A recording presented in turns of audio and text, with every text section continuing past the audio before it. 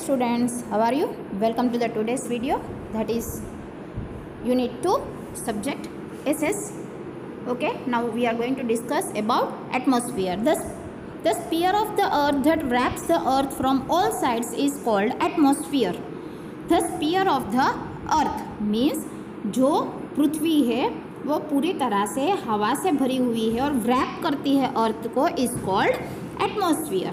It extends approximately up to 1600 kilometers from the surface of the earth. It extends extends means उसकी means it expands up to 1600 kilometers from the surface of the earth. It cannot be seen clearly with the naked eye like lithosphere and hydrosphere, मतलब कि हम अपने आँख से उसे देख नहीं सकते. किसे? एटमॉस्फियर. जैसे हम लिथोस्फीयर और हाइड्रोस्फीयर को देख सकते हैं. Lithosphere means where we live on the earth and it is made up of soil and material, that is called lithosphere.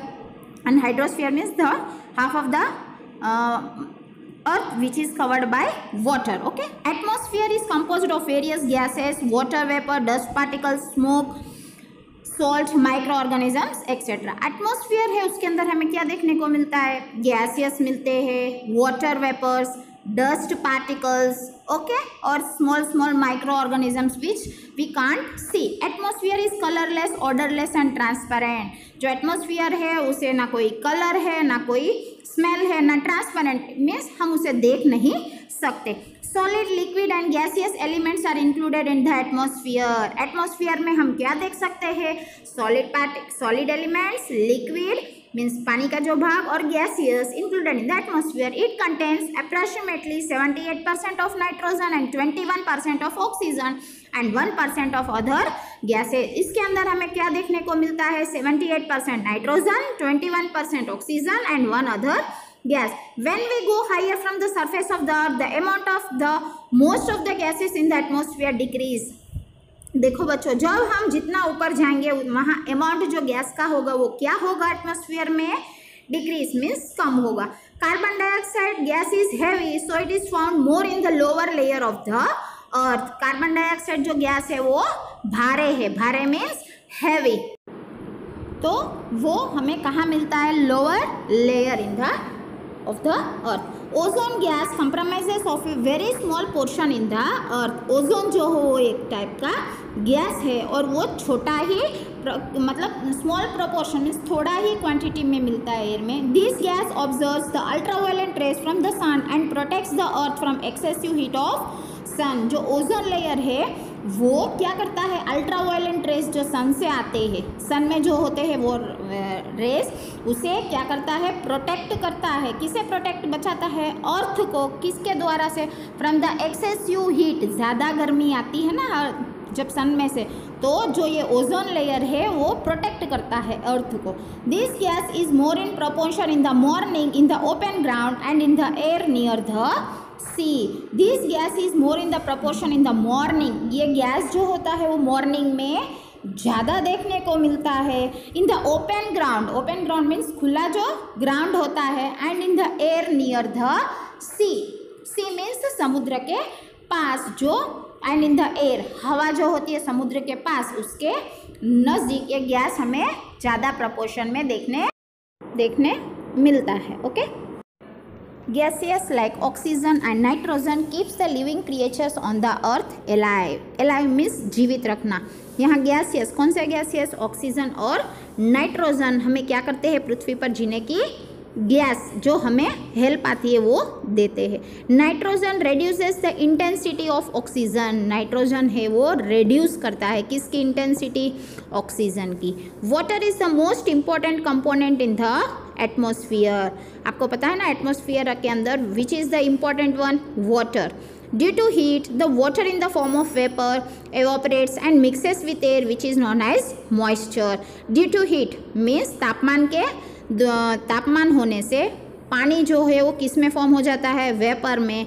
And it evaporates. Evaporates means it goes up into the sky and mixes with air. और किसे mix हो जाता है? Air means हवा, जिसे हम क्या कहते हैं? मॉइस्चर means भेज. The process of cooling of vapor is called condensation. The process of cooling of vapor. Cooling means ठंडा, ठंडा करते हैं उस वेपर को, हम उसे क्या कहते हैं, कंडेंशन।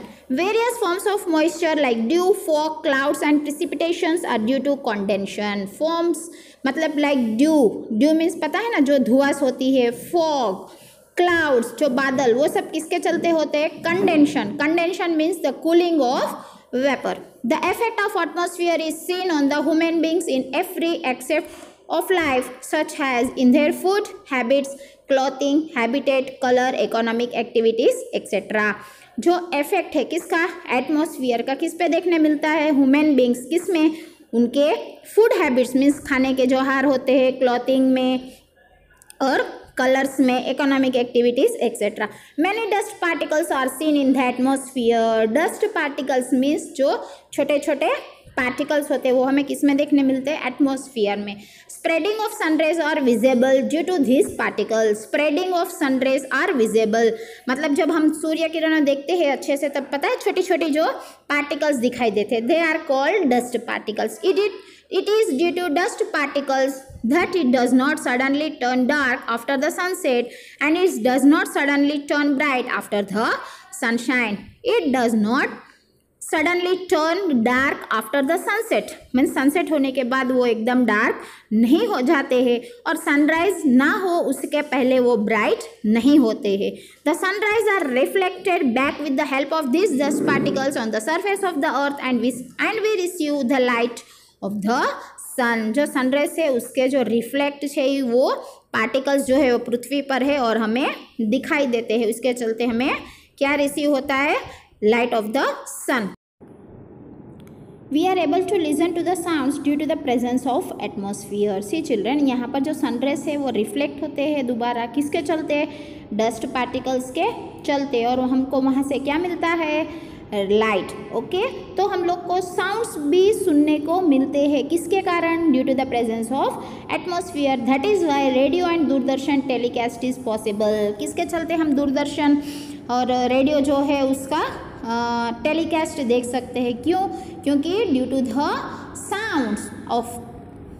The sounds in the presence of atmosphere, उसके चलते हम रेडियो और दूरदर्शन के टेलीकास्ट को देख सकते हैं और शक्य हो सकता है, is possible. Okay children's, okay the next one is biosphere. The part of lithosphere, hydrosphere and atmosphere where the living world exists is known as biosphere. जहाँ लिथोस्फीयर, हाइड्रोस्फीयर और एटमॉस्फेयर होता है और वहाँ क्या होता है, हम लोग का लिविंग एग्जिस्ट मीन्स प्रेजेंस होता है, उसे हम बोलते हैं biosphere. Biosphere is one of the important sphere on earth. ये एक इम्पॉर्टेंट स्फीयर है, कौन सा, biosphere. Earth is the only planet in the solar system having biosphere. अर्थ एक वही प्लैनेट है जिसमें हमें क्या देखने को मिलता है, सोलर सिस्टम में अर्थ देखने को मिलता है। Biosphere includes vegetation, animals, insects and human beings. Biosphere में क्या आता है, vegetations, animals, insects and human beings. We obtain food and many other necessary things from biosphere. Biosphere में से हमें क्या मिलता है, खाना और दूसरे चीज़ें मिलती है। We cannot live without vegetation and animals. हम किसके बिना नहीं रह पाते हैं, वेजिटेशंस और एनिमल्स के बिना। Biosphere is the base of our existence and living. Biosphere जो है हम लोग का बेसिक है for the existence of our living. It is divided into two parts. वो टू पार्ट्स में डिवाइड है, one is non living thing and second is living. Lithosphere, hydrosphere and atmosphere form the non living part. Non living part में कौन सा आता है, lithosphere, hydrosphere and atmosphere, ये सब आता है non living part. While plants and animals and microorganisms are included in the living world. Living means जो जीवित है, उसके अंदर हमें क्या क्या देखने को मिलता है, plants, animals and microorganisms, छोटे छोटे organisms are included in the living world. Okay children, biosphere is one of the important sphere on the earth. Do you know, in this we have two parts, that is non-living and living, lithosphere, hydrosphere and atmosphere. It's from the non-living part and plants, animals and microorganisms are included in the living world. Okay children, bye bye, take care, have a good day. We will meet in next session. Okay.